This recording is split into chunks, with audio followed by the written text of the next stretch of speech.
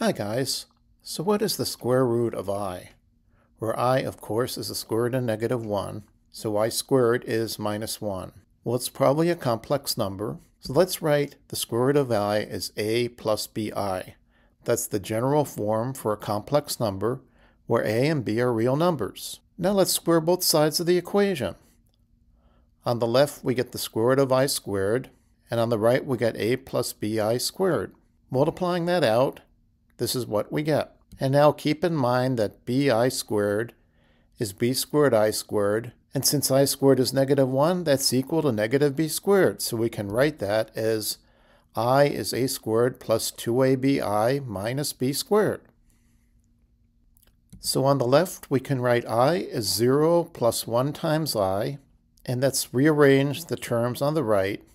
So the real part of the complex number on the left must be 0, and on the right must be a squared minus b squared. And the imaginary part on the left must be 1, and on the right must be 2ab. So we can equate the real and imaginary parts, giving us a squared minus b squared must be 0, and 2ab has to be 1. Now we have two equations and two unknowns. Let's see if we can solve for a and b. Equation 2 gives us a is 1 divided by 2b.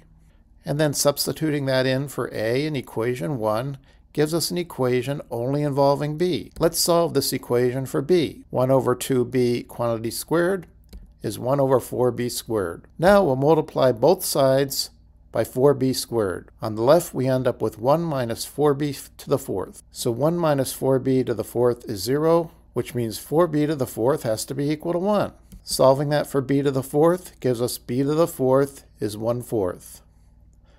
Now we can take the square root of both sides, would give us b squared as plus or minus a half. But we don't want b to be an imaginary number, so we'll just take the positive answer.